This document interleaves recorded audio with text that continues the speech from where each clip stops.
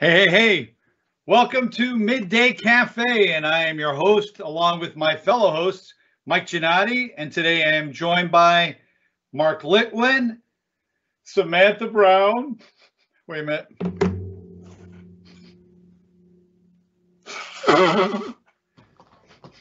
Today is Sam's last Midday Cafe as Sam. I'll let her talk about it in her news segment. But Sam is moving to the mothership and leaving us here all alone. But we're going to be joined today. So it's myself, Mark Litwin. We have Samantha Brown, and we have our special guest, Bill Baer, that we're going to have today. I just want to welcome everybody. As always with Midday Cafe, we love to hear from you. Please use the chat dialogue so that you can go ahead, ask questions, post shout outs. Let us know where you're from. I mean, that'd be cool today to just see who's, the farthest reaching attendee. We get them from all over. So let us know who you are, where you're from, and we'll get to that. I will tell you that we're going to be teeing up questions at the end, but real quickly, for today's Midday Cafe, we have the following. We have welcomes and shout outs. We'll start on those momentarily. We also have Microsoft news and events, and I'm about to kick this on over to. Then we'll move into our feature today, our midday feature. We are very, very happy today to have Mr. Bill Baer with us. And he's going to, oh, my thing was flickering. That was interesting. He is going to be presenting today on all that secret sauce with enterprise search from Microsoft. So we're really looking forward to that. We'll tee all your questions up, and then we'll have those at the end of his component, and then we'll wrap up, and that we'll call it a day. So without further ado, I believe, just a welcome from Sam. So go ahead. Like I said, if you want to put shout outs, do that. But without further ado, let me kick it on over to our last time co-host, Samantha Brown. Thanks, Mike. And don't worry, I'm sad to be leaving too, but I'm not going too far. I'm going to the product group for healthcare. You left audio in. And we have a technical glitch. Hold on one second. I got her slides. No worries. I need to. There we go. Go ahead. Perfect. I was just saying I will really miss being here on this Midday Cafe, as well as missing all of my colleagues too. But the good news is I'll be in the product group in healthcare, so I'm not straying too far. We will be working together, but let's get down to business here. I am Sam Brown, and this is the news in 2. First up, Microsoft teams up with Volkswagen Group, and we're developing a platform for the agile development of automated driving functions. This will simplify its development process on Microsoft Azure and bring automated driving solutions to the group's cars even faster, and allow the automated driving functions to be tested, deployed, and operated. Next up, we mentioned it last time, but it's coming back again, folks, because it's such a big release. Microsoft just launched Viva. It unifies the employee experience across engagement, well-being, learning, knowledge, and all directly in the flow of your work. So our working life is changing, and you want to give your employees everything they need to grow and thrive, all integrated within Teams. I was muted there. Hold on one sec. You failed to mention. And also that all users of Viva automatically will get a free Elvis jumpsuit. Oh, I did forget that piece. Thank you so much, Mike. Thank you. Just the little things. And that was a joke, by the way. All right, back to business. Next up, our Chief Diversity Officer just announced that Microsoft is hosting Include 2021 on March 17th of this year. This is a free global digital event open to all and focused on diversity and inclusion. We're featuring academics, experts in social change, diversity and inclusion, and we're speaking to how we can spark and support lasting cultural change. Sign up today. Next up, everyone loves a good feature release. This preview of document translation was designed to translate large files or even batches of them with rich content into 70+ languages in a variety of file formats. And you can apply custom glossaries, translation models with this custom translator. So check it out and get your documents translated the way that you want.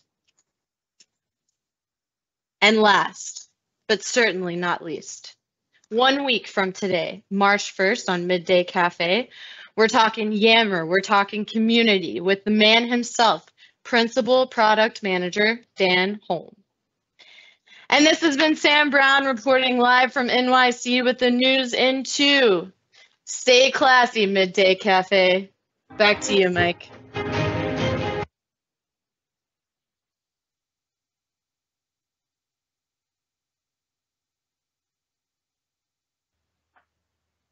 There we go. All right. Transition was a little slow. All right. So as we mentioned, we are very excited today to have Mr. Bill Baer. He is a senior product manager. I'll let him give his full title because it appears to have been growing even while we were getting him to be a guest on today's show. But he is the guy that knows all the secret sauce going on with enterprise search, indexing, and the kind of things with the graph, etc., that gets served up by that. So without further ado, the man, the myth, the legend, and if you've never heard or seen Mr. Baer, you are in for a treat. So let's go ahead and turn it over to Mr. Bill Baer. And Bill, it's all yours. Is it? It is. Hey, thanks a lot. And thank you, Sam, for the wonderful introduction, the news of the day, and throwing in that you'd like to keep it classy. So I will, I'll try to see what I can do and do my best here. Tomorrow's my birthday, just so everybody knows, in the event that you would like to send cake or presents or anything. So let's go ahead and get started. We've got, what, 53 minutes, and we're going to talk about search. So I am going to show you a few slides, and then after I show you these few slides, we're going to show some demos and then wrap up. Any questions I will try to get to as I wrap up some of the demonstrations and otherwise. So Microsoft Search. What is Microsoft Search? Well, the most important thing to think of with Microsoft Search is it's effectively your native search experience within Microsoft 365, but also available as a standalone solution. So if you visit aka.ms/Microsoft Search, you can learn both about how Microsoft Search is integrated natively into your Microsoft 365 apps and services. In addition, you can also learn about our standalone Microsoft Search offering. So if you're not a subscriber of Microsoft 365, but you still want the awesomeness of Microsoft Search, you can sign up to preview our standalone solution. So before I get started, a little bit of background. Why Microsoft Search? Where did it come from? If you think about kind of the history of search at Microsoft, it's been a relatively long history that spanned about the last decade or so, predominantly beginning with our acquisition of FAST in the mid-2000s. So enterprise search at Microsoft has largely been defined by SharePoint on-premises, and that was kind of the preeminent enterprise search solution that Microsoft had offered because it provided connectivity to a variety of different data sources. For example, you could crawl Exchange, you could crawl file shares, you could make that data available via search.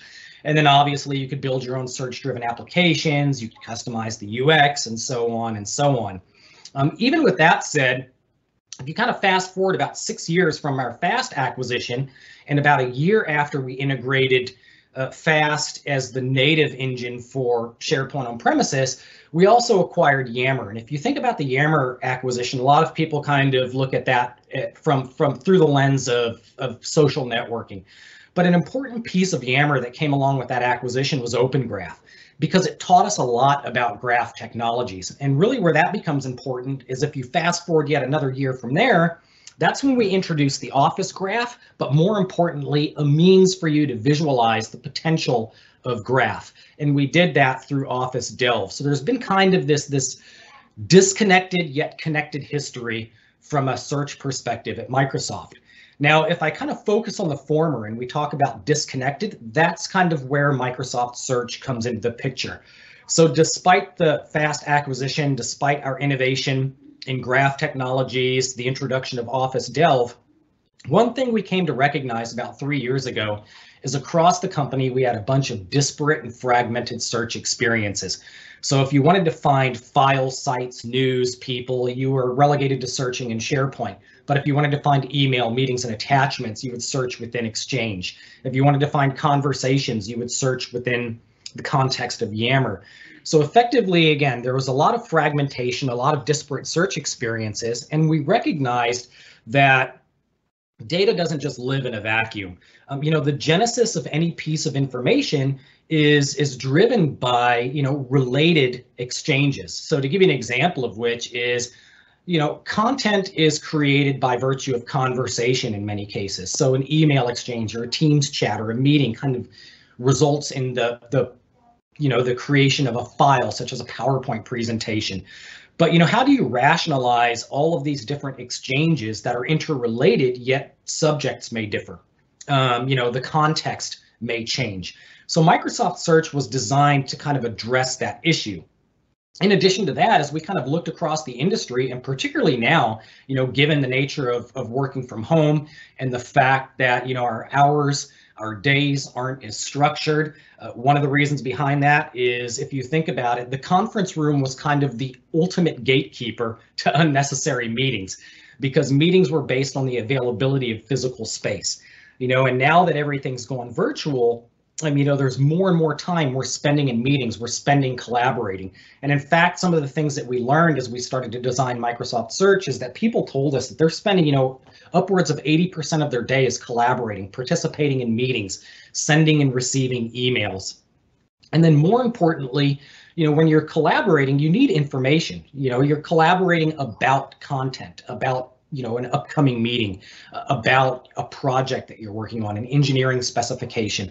And the one thing, as we surveyed our customers, that they told us is that about 63% of information workers didn't have confidence in decision making based on the available insights that they were getting from search and discovery. And then at the same time, people are telling us, we're finding it more and more difficult to just find information. Almost 60% of people said, I'm struggling to find things. And that's because search hasn't necessarily evolved over the course of the last 2 decades.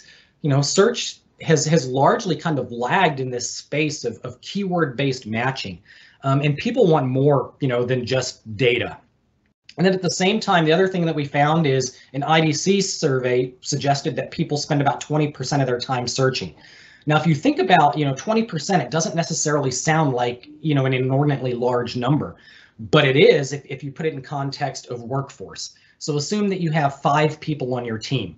Well, effectively, if you take that 20%, 5 people on your team, you effectively only have 4 people on your team because the other one's spending their entire day searching.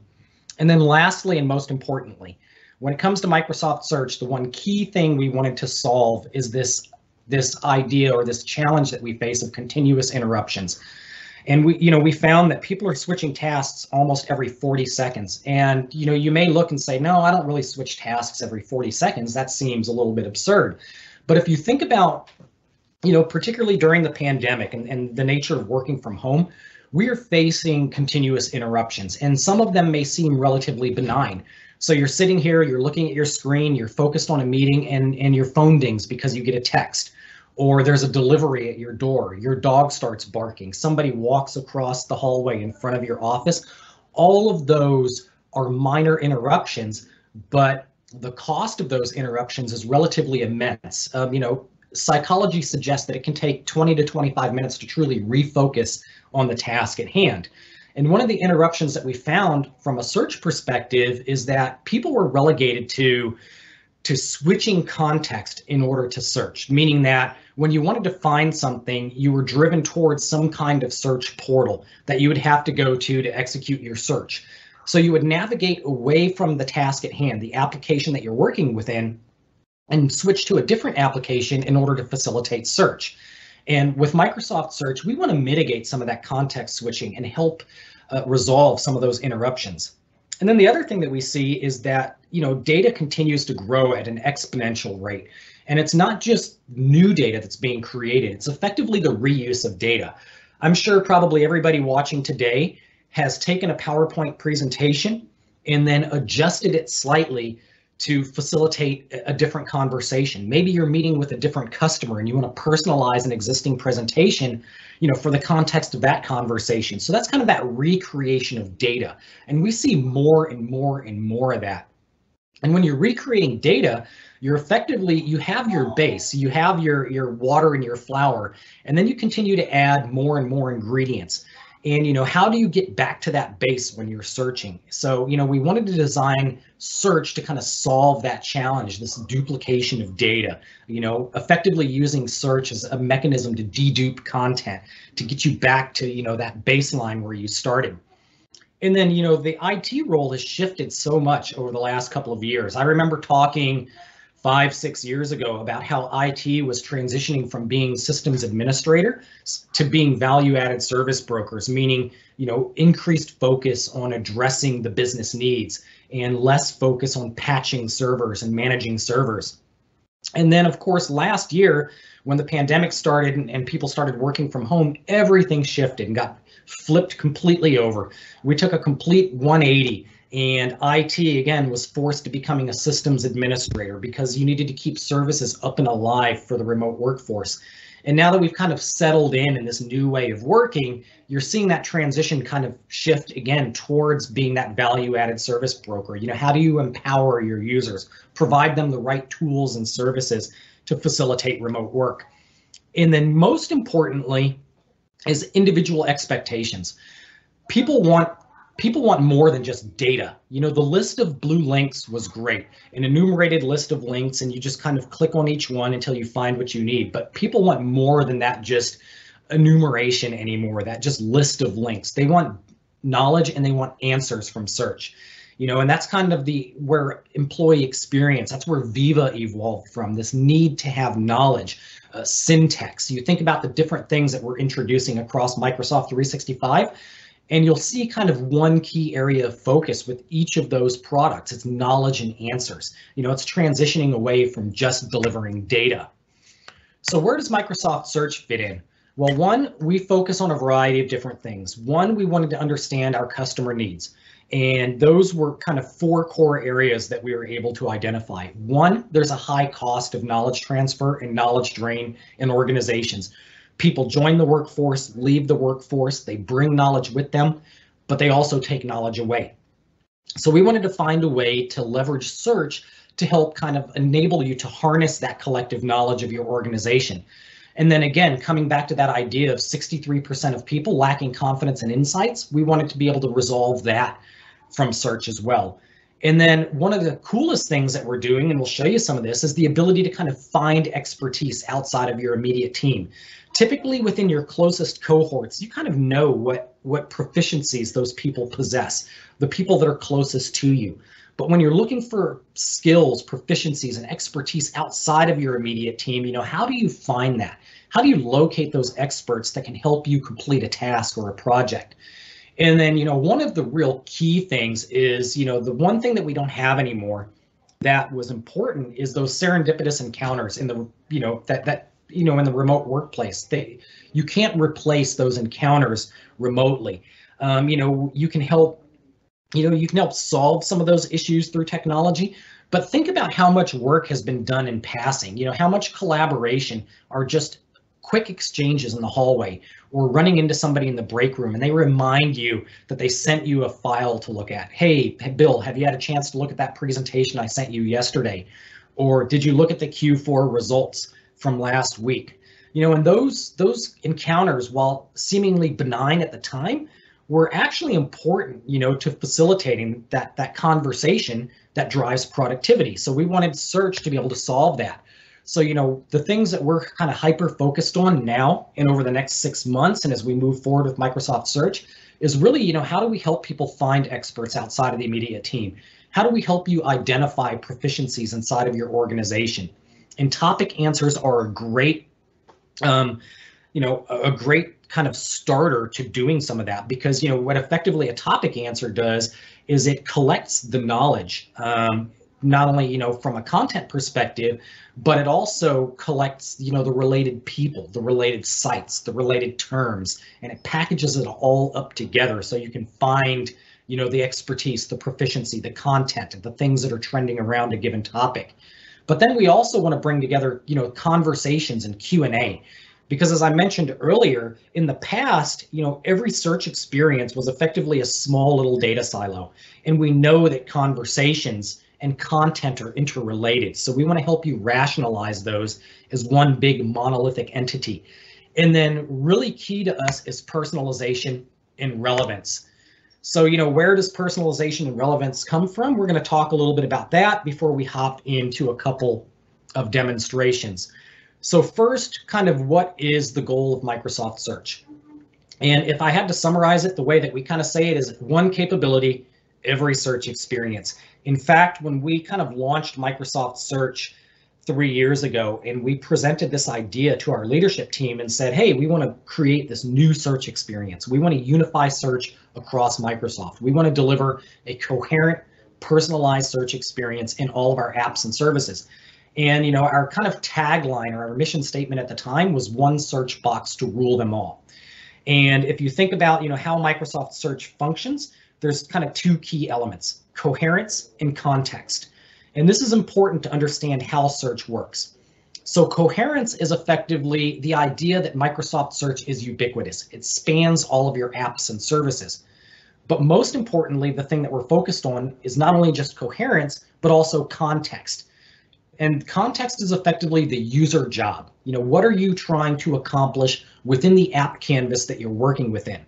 So we kind of separated Microsoft Search into kind of two core elements. Up here at the top, Bing, Office.com, SharePoint, Edge, and Windows. Those are representative of what we call tenant-wide search, organizational search, global search, meaning that via those entry points to Microsoft Search, you can search across the scope of Microsoft 365 app and service data, as well as connected systems via our graph connectors.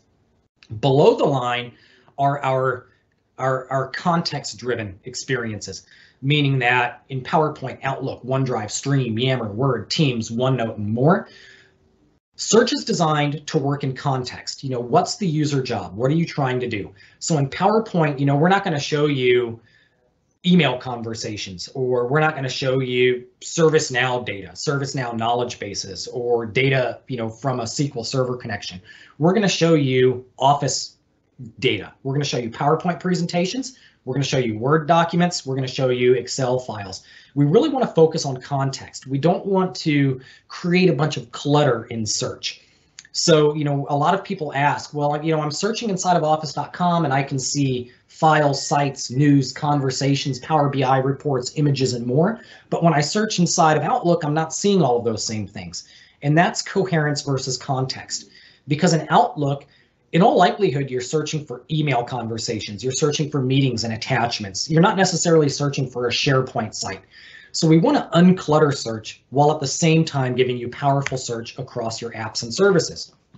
So where does that power come from? Well, one, as we designed Microsoft Search, not only did we build it on an entirely new search stack, but then we fronted it with the Microsoft Graph because we recognized that we had this unparalleled foundation of knowledge at Microsoft. We had this truly unique and vast data set that represents world knowledge. And you can think about that as being, the 2.5 billion entities in Bing. It represents organizational knowledge, the 200 million plus Office 365 subscribers. And then most importantly, individual knowledge, the 500 million LinkedIn members. So we had this, this unparalleled data set that we had to work with. So we fronted it with the Microsoft Graph, and that's where personalization comes from as well. We reason across all of that user behavior, those collaborative patterns. For every individual that's using our services, we generate over 200 different signals, passive and active signals that exist between an anchor, an individual, and an object, a piece of information. So who worked with who shared a file with who collaborated last on this file? What's the organizational relationship between these two individuals? Have they recently met? Have they had an email exchange? Have they chatted together in Teams? And using all of those signals, we can build a profile of an individual and then personalize the search results and tailor them to you. If you think about traditional search that was predominantly based on simple keyword matching logic, the search results were effectively the same for everybody. And we know we're all unique, we're all individuals. And the idea behind Microsoft Search is leverage the global perspective of the graph to deliver truly unique search results to every individual in the organization, respecting how they work and who they are.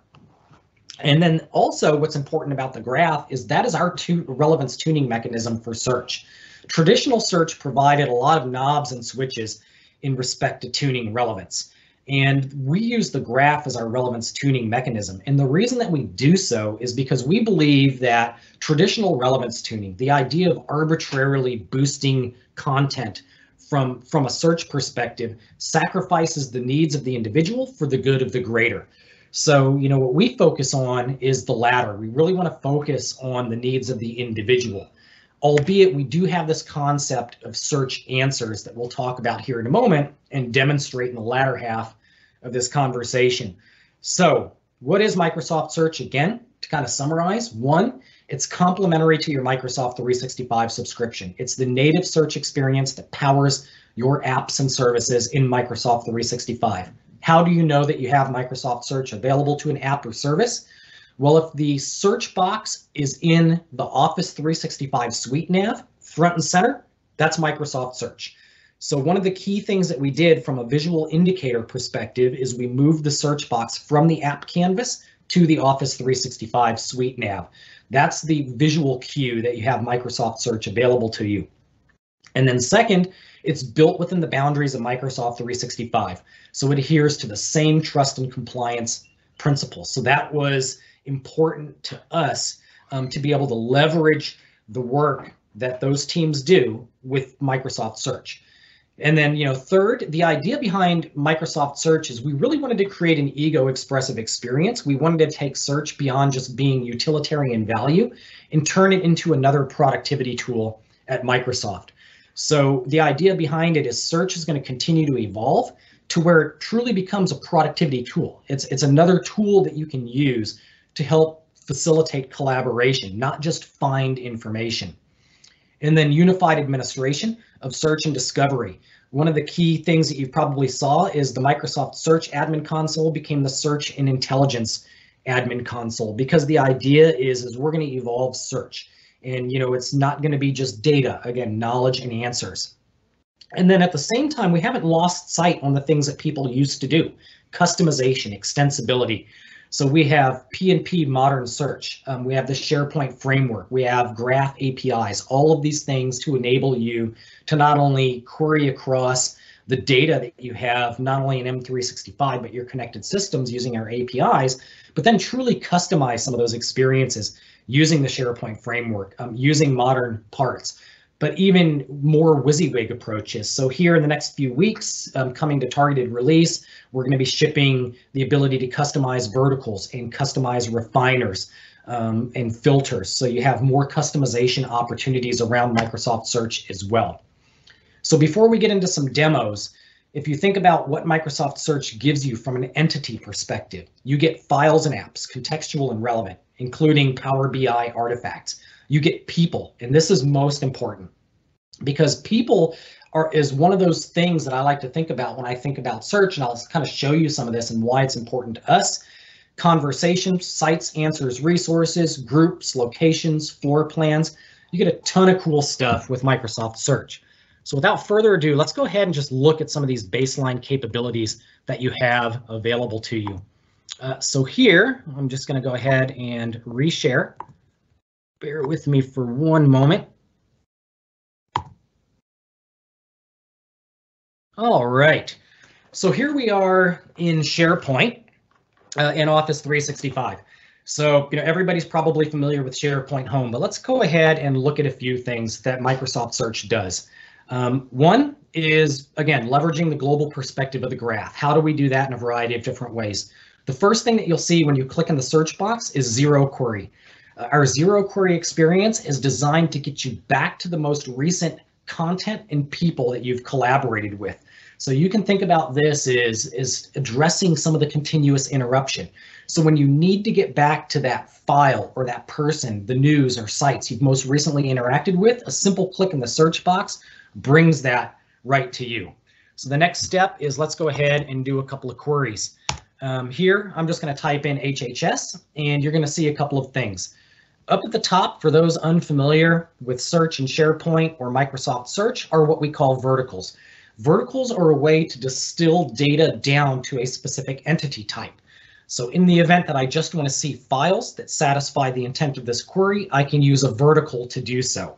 The files vertical, it collates files related to that given query. Sites, obviously sites, people, news, Power BI are reports related to that query.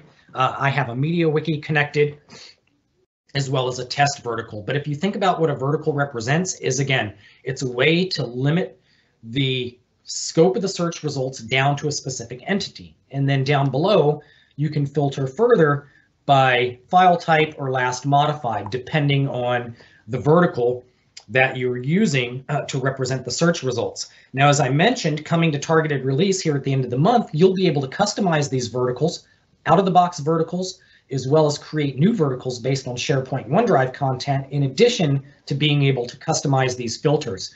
So maybe you have an attribute that you want to filter on, such as author. You can add that attribute. So here are ranked results down at the bottom. So as I scroll through, this is representative of ranked results. Up here at the top, this is unique to Microsoft Search. This is what we call an answer. And effectively what an answer is it's a way for you to address user intent. Now, earlier I said that we leverage the graph as our relevance tuning mechanism because we believe that arbitrarily influencing results, again, sacrifices the needs of the individual for the good of the greater. However, via this concept that we call answers, we allow you to do promotion of authoritative resources. So we allow you to effectively create an authoritative resource and present that above the ranked results. Now, answers come in a variety of different fashions. You can have bookmark answers, Q&A answers, location answers, people answers, floor plan answers, file answers, calendar answers, depending on where you're searching from. But basically, how do answers work? One, you can configure answers in the Microsoft Search Admin Center or the Search and Intelligence Admin Center. In this particular case, this is a bookmark answer.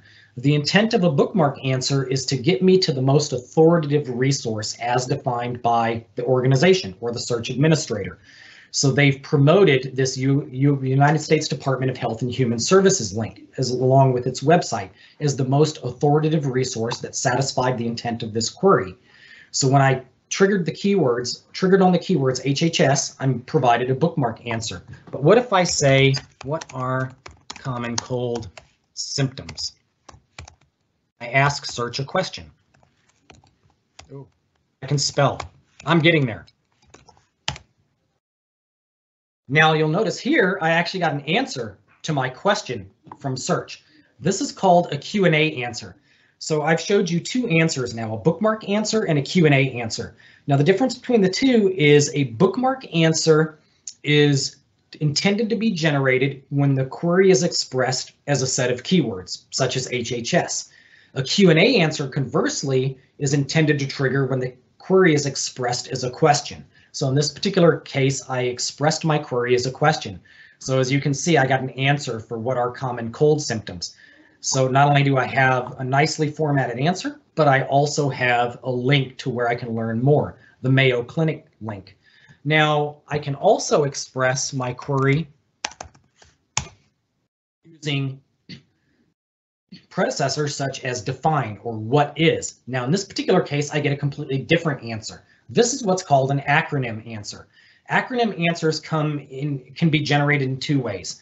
The top acronym answer that you see published by Contoso is what we call a curated answer, meaning that this answer was created by the search administrator. They defined U.S. Department Health and Human Services as an option for the acronym HHS. But you'll notice down below, there's also what we call a mined answer, Health and Human Services from file, and there's a link to a PDF. This is an AI mined answer. So we deliver answers in two ways. You can create them, or our algorithm goes out, reasons across all of your content, files, email conversations, and it identifies answers. And it promotes those answers to the search administrator, those acronyms. And you can either publish those or you can decline to publish those. Here in the next few weeks, we're going to add what we call acronym exclusions. So let's say the system identifies an acronym in a document, but you don't want to publish it. You want to exclude it and all of its children. We're going to allow for exclusion of those acronyms as well. And then acronyms also surface up in app experiences such as Word. But let's go ahead and come back to bookmark answers. So bookmark answers, some of the work that we're doing here is we're also going to recommend bookmark answers as well. So today you can create bookmark answers as a search administrator, but they're not AI mined. Here in the next few weeks, we're going to add a mining algorithm to those, and we're going to look across your SharePoint content, and we're going to recommend to the administrator, hey, you should promote this particular SharePoint site or page as a bookmark answer, and then you'll have the ability to publish those. And then even furthermore, let's say what are common cold symptoms, and I'm going to come back to this one real quick. Even furthermore, we're also going to recommend Q&As as well. So here in the next few months, the two former are the next few weeks, but in the next few months, you can imagine if you have documents stored inside of SharePoint or OneDrive, FAQ documents, we're going to reason across those documents and recommend Q&As to the search administrator so you can publish those. So if you have a bunch of Q&A documents floating around the organization, we're going to allow our algorithm to reason across all of those Q&As, and we'll promote them to the search administrator for publication. So you can look across them and say, oh, wow, that's a really great idea. I'm going to publish this one because users in the organization are asking a lot of questions about that. So I'm going to come back real quick to a couple of different queries here I'll show you. So I'm going to do a Mark 8 query real quick. The other thing that we're going to be doing here is what we call results clusters. So you'll notice here I have, again, a Q&A answer, but down here you're going to notice I have this results cluster. So in the past, you're probably familiar with these verticals where if you connected to ServiceNow or a MediaWiki or a file share, you are relegated to kind of clicking on this vertical in order to search across its data. But now we're going to be introducing what we call a results cluster for graph connector data, meaning that you can see wiki data in context with your M365 content, as well as your promoted authoritative answers. So now let's kind of get into a few other things. And this is one of my favorites. Expertise search. So this is really cool in that you're probably familiar with the Microsoft 365 profile, the LPC, the live profile card. But what's really cool is the ability to search and reason across expertise inside of the organization. If you remember earlier, I talked about how finding expertise outside of your immediate team is hard.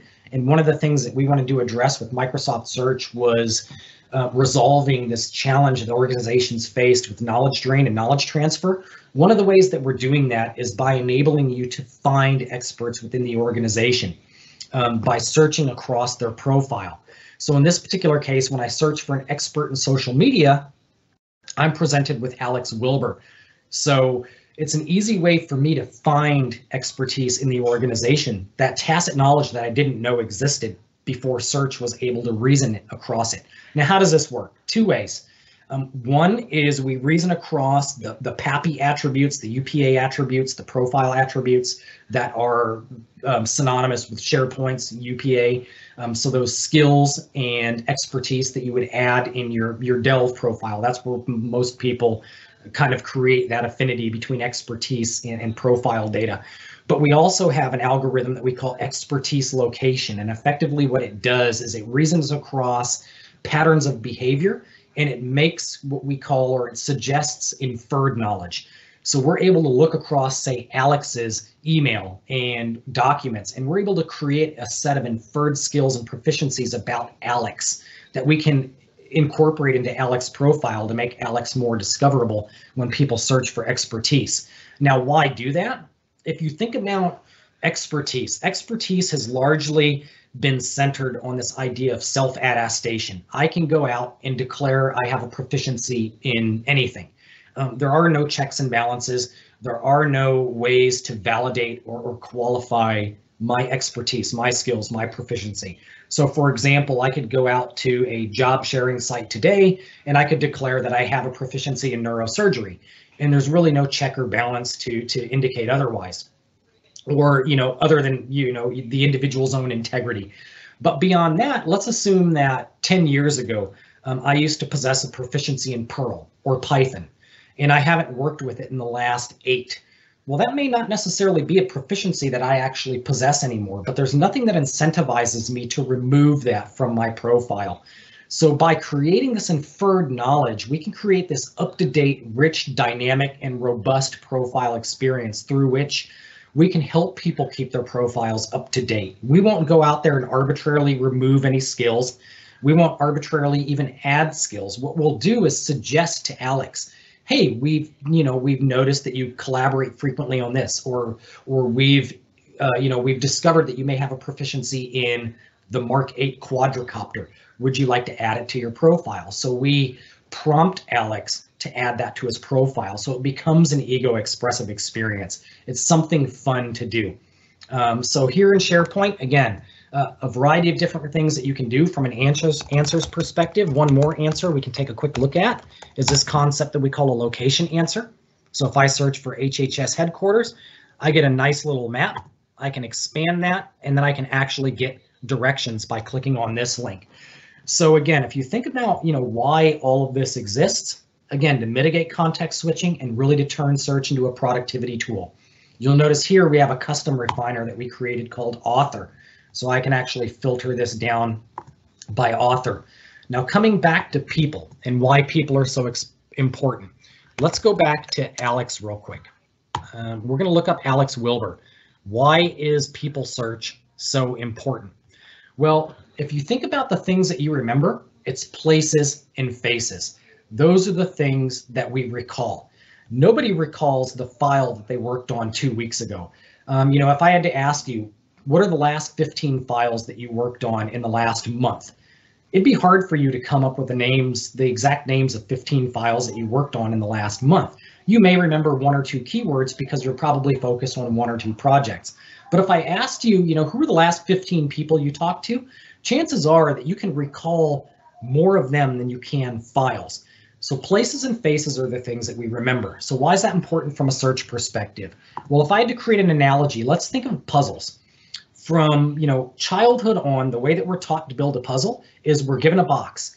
We're taught to open one end of the box and dump it on a table. And then we're taught to separate all the straight edges and right angles to one side of the table and everything that's not a straight edge or a right angle to the other side of the table. Now, using this analogy, let's say that the outer edges, the right angles, the straight edges are representative of information. And those that aren't right edges or right angles, those are representative of people. Now, if you think about the most important part of the puzzle, it's the center, the person, because it's the person that creates and curates knowledge. So the way that we build puzzles, if you kind of use this search analogy, is we work from the outer edges, the information inward towards the individual. With Microsoft Search, we want to allow you to build the puzzle both ways, working from the outer edges inward, but also from the inner edges outward towards the information trending around an individual. Why is that important? Let's say, in this case of Alex, let's go back to Alex Wilbur real quick. Let's say a couple of weeks ago, Alex and I were in a meeting with about 15 other people. Maybe this was back in September, and Alex presented this file during the meeting called Mark 8 Marketing Campaign. Well, here we are, in February. This meeting was in September. So what do I remember about that meeting? Well, I remember Alex presented a file about Mark 8 marketing. Okay, so here's what we do. We go to search and we search for Mark 8 marketing. As you can see, I'll get hundreds, if not thousands of results related to Mark 8 marketing. So, how do I find that file that Alex presented back in September? And the only things that I remember are it was about Mark 8, it was about marketing. So the first thing that we traditionally do is we try to search for those keywords, and we get hundreds, if not thousands of results.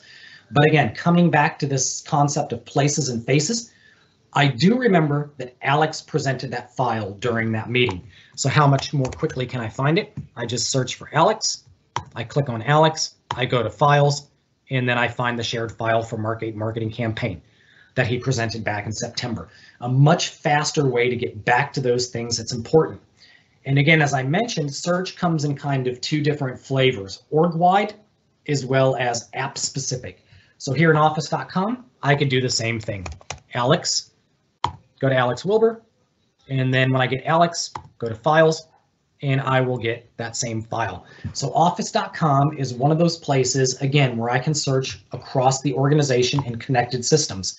So if I search for Mark 8 here, you'll see that I have those same verticals available to me. And then as I mentioned, Bing is yet another place. So if you're signed in with a work account, you can come into Bing and you can search for Mark 8, and you'll get under your work vertical or those same verticals in refiners as well as the same answers. So as you can see, I have my bookmark answer here. I have my wiki results cluster here, and then all of my ranked results here. But then I also talked about this concept called in-app search. What is in-app search? Well, in-app search is, let's say I'm working in the context of Word. As you can see, search box front and center. What are our primary goals? So here in Word, we have what we call Smart Find. I can search within the context of Word, narrow that query down to files, and look at that. I have an answer to a question based on content stored within the document. So how does this Smart Find thing work? You're probably familiar, if you're using SharePoint or OneDrive, with this concept called at a glance or inside look. When you hover over a file, you get a document summary. Where do those document summaries come from? They come from a model we use at Microsoft called Turing NLG. Turing NLG is a transformer-based generative language model. It's a 17 billion parameter model that provides for natural language processing and machine reading comprehension. What does that all mean? Well, to kind of, distill it down, basically what it does is it can finish incomplete sentences, and it can create document summaries and generate answers from document content with human parity. So we trained this model against Stanford's SQUAD dataset. It's a question and answering dataset where Stanford crowdsources individuals to read and respond to Wikipedia passages. Then companies like Microsoft train our models against that, with the idea being, how close can we get to human parity? So in this particular case, our Turing model was able to generate an answer from document content to my question with human parity. If you read this, if you think about GTP, very similar. We're able to generate these document summaries and answer questions, again, with human parity. Our primary goal for package design in this release is not just to showcase product, but connect with our customer. So I was able to simply answer that question. So let's look at a few more things our Turing model can do. I'm going to share screens again, and in this particular case, Bill? Yeah. I gotta ask, because you said Turing, and then you're talking about, similar to human. Yeah. Is that what that's coming from? Yeah, so it's kind of, the name is our Turing NLG is obviously its namesake, Alan Turing, and then the Turing test, and the Turing test is, the intent behind that was to determine the intelligence of machines comparative to human knowledge. So our Turing model is designed specifically to perform some of that, while at the same time, again, it's a very large model. It's extensive. We believe prior to our Turing model, again, a 17 billion parameter model, the largest model that existed was 1 billion parameters. So the question becomes well, it seems like across the industry, everybody's looking at smaller models. Well, our belief is the bigger the model, the more easily it is to train.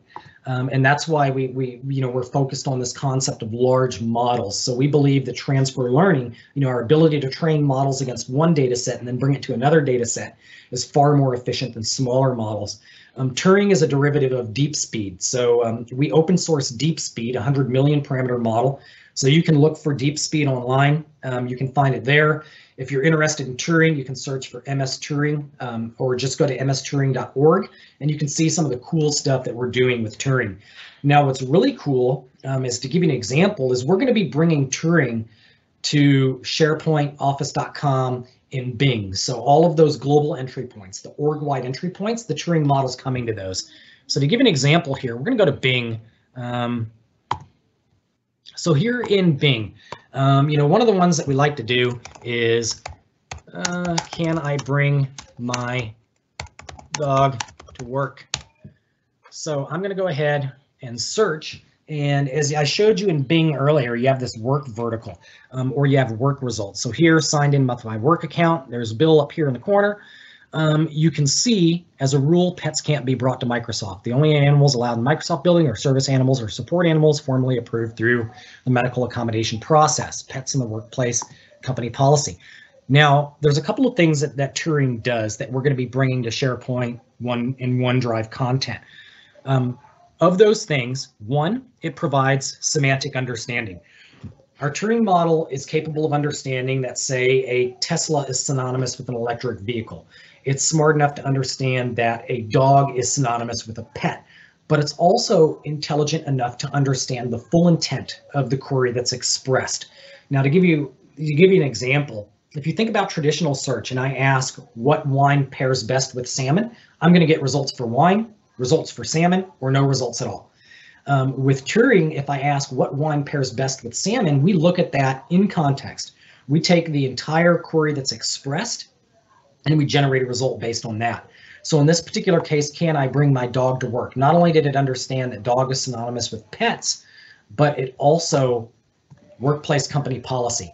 So it understands the intent of my query in its full completeness. Now, what's really cool is you'll notice that this company policy document link pops up here. Why? Because this, using machine reading comprehension, is actually a passage that exists in the document that we excerpt and provide as an answer to my question. So basically, using machine reading comprehension, we looked at this query, we found the related passage in a policy document, and we presented it as an answer with human parity. So if you read this, this is effectively generated with human parity. So we were able to take the content of that document, structure it as an answer, and bring that back. And this is some of the cool stuff that's coming to your content in SharePoint and OneDrive. So you can imagine one day you're sitting in SharePoint and you can ask a question like, what were our Q4 results compared to our Q3 results in fiscal year 19 for historical purposes? And we can generate a summary of all of that data to give you an answer. Another way we can look at this is, let's say, let me ask another question, like how many days can I take off for jury duty?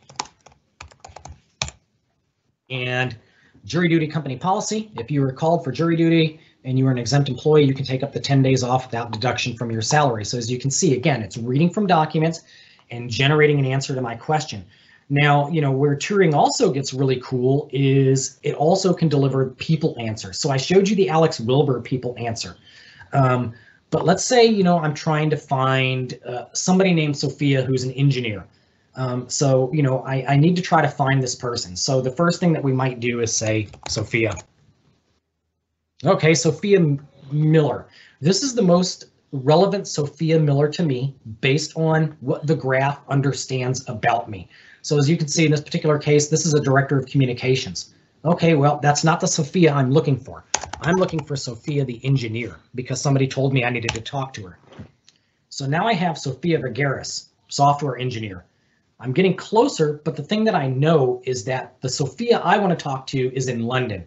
So Sophia, the engineer in London. And there we go, Sophia Moda, senior software engineering manager in MSAI. So that happens to be the organization that I work in, MSAI, Microsoft Search Assistant and Intelligence. And as Mike brought up earlier, one of the roles that I've taken on most recently is Cortana and embedded AI.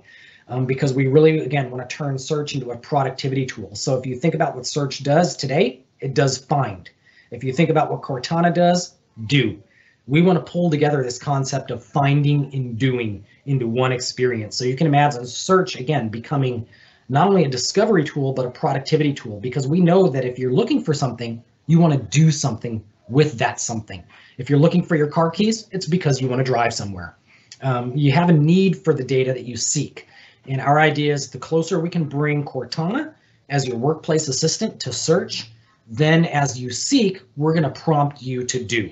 to take action against that content. So one last thing I'll show you, given that we have 5 minutes left, is we also support natural language, and it's coming in phases. So I'm just going to switch screens again, and there's so much stuff to show you, and I know I'm moving super fast this morning.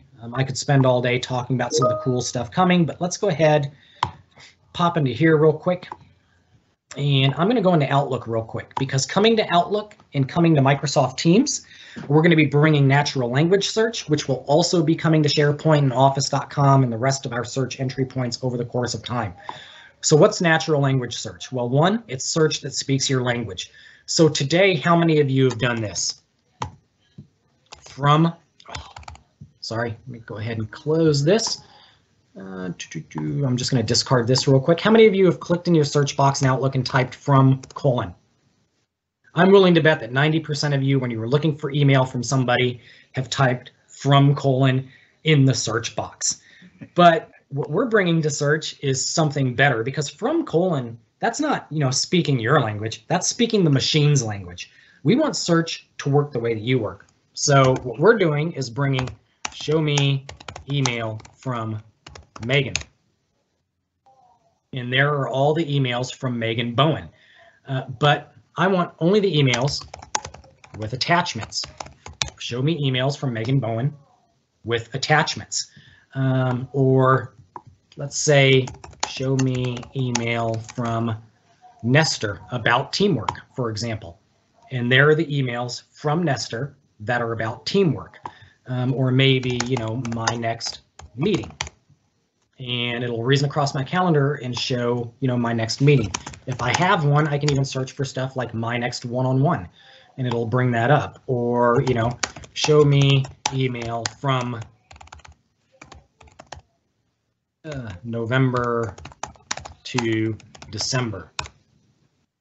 And it'll go across, and it'll bring up all the emails from November to December. So as you can see, now it's filtering my email from November to December. So, some of the really cool stuff that's coming is natural language, because again, we want search to be able to speak the same language that you speak to make it easier for you to find and discover information. So we're going to start out in the next few weeks by bringing natural language search to Outlook and Teams. And then as we move into kind of the second half of the year, we're looking at SharePoint and OneDrive content. And if you can imagine what that means is you can go into SharePoint and say, show me files about Q4 marketing between this date and this date, or show me PowerPoint presentations about the Contoso Mark 8 quadricopter from Mike or authored by Mike. So some really cool stuff coming there as well. And again, I kind of showed you some healthcare examples too, where, you can search for stuff like what are common cold symptoms. Well, you can imagine as soon as we start incorporating Turing into your Office content, then it'll be able to derive the answer to your question from a document. So if you say, what is an asymptomatic carrier? And if you have a medical document, something that's generated by Moderna or Pfizer, that contains information about that, because we can reason across that document, Turing will go out, find the answer in the document, present it in search. Again, turning it into a productivity tool and an awesome and powerful Q&A database. So that was kind of just tip of the iceberg, some of the cool stuff that you can do with search. We update our roadmap on a quarterly basis. Most typically, the next roadmap update is coming on Friday. So if you check out our public roadmap for search at aka.ms/Microsoft Search/roadmap, you can find a filtered Microsoft Search roadmap there. If you refresh it on Friday afternoon, you're going to see our roadmap throughout the next half of this year, and you're going to see some really cool stuff coming across all of the different entry points, both in typed queries as well as in voice, as we bring the workplace assistant closer to search, as well as a lot of the stuff that you've been asking for. Some exciting announcements coming here in the next few weeks at our Spring Ignite. And then as we kind of work our way into build, we're really going to unleash some awesome innovation that's coming. So, where's the relationship to Viva? Where's the relationship to Syntax? Syntax and Viva all draft off of Microsoft Search. They're built on top of Microsoft Search. So get started with Microsoft Search, because that creates the foundation for all of these other new products we're delivering. Now, topic answers that you probably saw with Viva and Syntax. You probably remember me in the very beginning talking about search answers, locations, bookmarks, acronyms, Q&As, floor plans. people, files, those answers that I showed you. A topic answer is a search answer. The difference is it's related to Viva, it's related to syntax, and one key difference with topics is it takes and collates all of that related information. So in my particular case, I searched for expertise in social media. I found Alex. I searched for HHS. I got bookmarks. I got files. I searched for define HHS, and I got an acronym and a description. So 3 different searches produced, 3 different answers. A topic answer is effectively a name and description and related content. It takes those Microsoft search answers and packages them up into one consistent, coherent answer that brings together the acronyms, the people, and the related content. And it does that through our knowledge graph. So really cool stuff with Viva as well. That said, we have reached 1 o'clock Eastern, 10 a.m. Pacific. So I'm going to stop there, turn it back over to Mike. And let me go ahead. I'm going to share.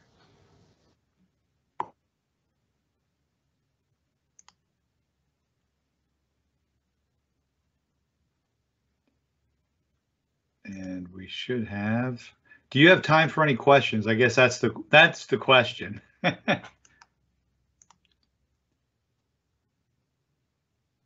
You're on mute, Bill. That never happens. So let's see. If you want to pick, I've got a few minutes. If you want to pick maybe like your top 5, let's see. And I'm answering a question now on the search roadmap. I'll leave that to Mark. Mark, you want to tee those up? A couple of them? Yeah, we'll group a bunch together and get it in a few minutes here. So we have about 10 questions. Awesome stuff, by the way. But one of the questions came up around search kind of feels different across the applications. And I can't imagine the challenge you have as well. Mentioned some of the legacy with Outlook, and people expect to talk like a computer to it. And but it does, like you look at Outlook, Teams, and SharePoint, it's like 3 different search things. Where do you guys think in there, and how's it going to change? Yeah, so as I mentioned, I'm going to answer this question with 2 different answers. Sorry, I'm getting pinged about some stuff. There are. I posted a URL to kind of my personal blog, which is basically an extension of my work blog. Every once in a while, there's like cat and dog stuff. But if you visit my personal blog and you search for context versus coherence, I got a pretty good description there that's detailed, probably too long to summarize here. But the reason search is different is twofold. In the beginning, I talked about coherence versus context. Coherence is the idea that Microsoft Search powers search in all of your apps and services across Microsoft 365. Context, however, is the setting. So the thing that we kind of focus on is in Outlook, that's, it's contextual search.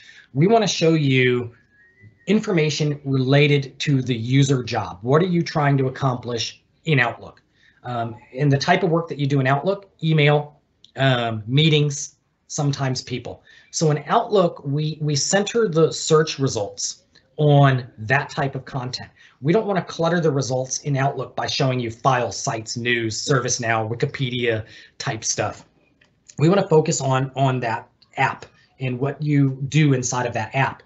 Now, conversely, we have those tenant-wide search scopes: SharePoint, Office.com, and Bing. Now, those 3 are scoped to be tenant-wide because those are representative of what we call our web entry points, meaning that versus app entry points, those are our web entry points. The reason you can search tenant-wide there is because they lack any kind of context. So in Office.com, it's representative of information across Microsoft 365, so you should be able to search across it. In Bing, it doesn't have any kind of app context, so we show results from everywhere. Now, the second part of that question is probably, why does it, look so different? It's jarring to a certain extent. When I'm looking at Bing, Office.com, and SharePoint, the UX is fundamentally different across all 3 of those. The good news is we are working on a project that we call a shared SERP meaning search engine results page. That shared SERP will align the search engine results page across SharePoint, Office.com, and Bing. Furthermore, customizations that you apply to SharePoint when we have a shared SERP, will be applicable to Bing in Office.com as well. So then you'll have more consistency from a UX perspective across those tenant-wide scoped search entry points. So that's on the roadmap. That's coming. We're definitely addressing that. There was a question related to Teams too, when the new search is coming to Teams. As we move towards the second half of this year, we're going to be shipping a new full-page modern SERP to Microsoft Teams. So today, Microsoft Teams search is kind of limited to that right rail experience, that left rail experience. The new full-page modern search engine results page is going to be very similar to what you see in Office.com and SharePoint and Bing. So it'll be more representative of tenant-wide information, but you're going to get a cool full-page search. And then over the course of time, we'll also start to incorporate that connector data as well. So then Teams will become more of an org-wide search entry point as well, because we know people are doing a lot of their work today on a day-to-day basis inside of Teams. So I wanted to answer that question when I saw it. So I'll let you ask maybe two more, Mark. Fair enough. There was another question around that inferred skills, super cool thing there. And you showed a lot of kind of, hinted towards where that's going, maybe with Viva. And hey, Sue. Will that be something that's just included with what they have today, or do you see that, becoming part of Viva topics, or what does that look like? Everything you showed is, should they expect that? So skills will come in kind of two different formats.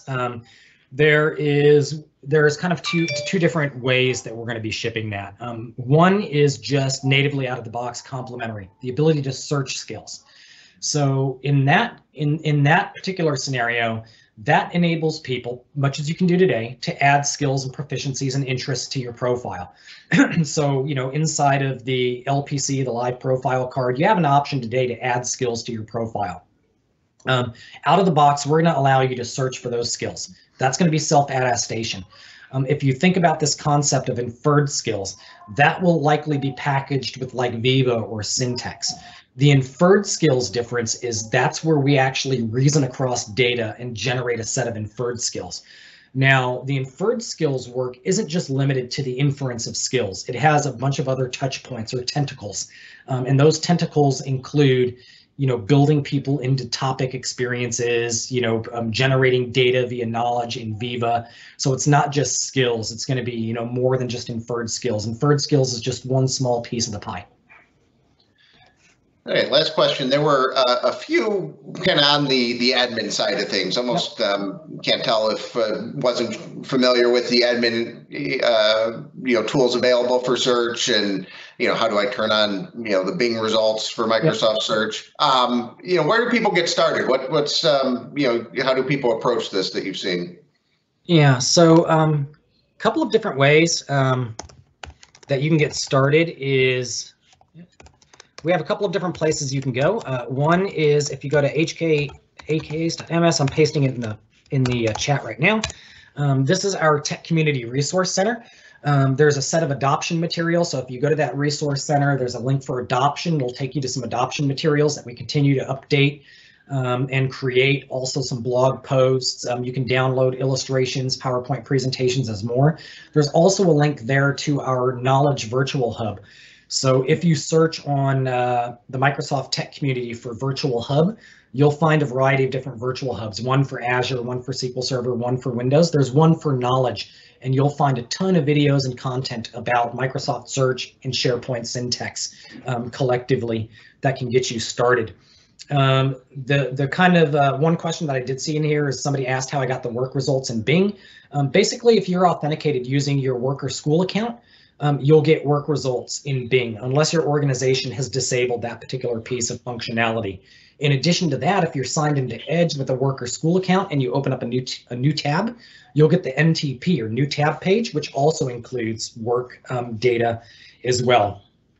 Some things that are coming is a lot of people ask like, okay, well, what's the story with SharePoint Search? Because in the SharePoint Admin Center, I still have search controls. As I mentioned very early in the conversation, SharePoint was built on top of the FAST stack when we integrated in 2013, and Microsoft Search is built on a net new stack that doesn't have an affinity to FAST or anything else. It's a completely novel stack that we built for Microsoft Search. A key piece of work we're doing over the next months, years, is migrating from that traditional FAST index in SharePoint Online to the Microsoft Search stack. So you've probably seen some recent deprecations around SharePoint Online Search. That's because we're shifting its functionality over to Microsoft Search. One of the near-term things that you're going to see is when you go into your SharePoint sites here in April, you have the ability to generate search usage reports. Those are going to redirect to Microsoft search usage reports. So basically, we're doing a lot of work to take a lot of that FAST functionality that you've come to love and enjoy and bring that into Microsoft Search. So you have one unified place to manage search across all of your M365 entry points. One other place, if you do have any questions, you can either send me a tweet at William Baer. Happy to collaborate with you there. If you do have questions, I don't mind. You know, most people don't do this, but my email address is in there as well. You know, don't be shy. I'm more than happy. I mean, it's what they pay me to do search. So if you have a question about search, you are more than welcome to send me an email. I try to respond to all of them. It's just a matter of time, but I will. I'll definitely get to your email. So, you know, if you want to reach out on Twitter, social media, I'm more than happy to help answer questions there. If you want to send me a note via email, I'm definitely more than happy to respond and answer any questions. If you want to, you know, inquire about setting up a meeting, let's say, you know, you're representing your company and you happen to catch this webinar, shoot me an email. I'll be glad to, you know, talk to your organization and do some demos and show you some of the art of the possible and what you can do. All right. That doesn't apply to my Microsoft friends. That's right. So, hey, first of all, this has been great. So, Bill, we want to thank you for coming on. All the engagement that went on around this. I'm going to use that audio. Well, there we go. And, you know, this has been a great session. We will have the recording from today's session will be posted live with all these resource links that Bill has been sharing, as well as some others that will be up later today. Again, we're going to miss you, Sam, so we bid you adieu, and I'll cry. But folks at the mothership are going to be very happy when they see you there. And then just the very last thing, do not forget, I will have a post up shortly about next week's Midday Cafe, where we're going to have Mr. Dan Holm talking about communities within the Microsoft 365 framework. That is a must-see event as well, and we want to thank everybody for attending. And again, Bill, thank you, thank you, thank you.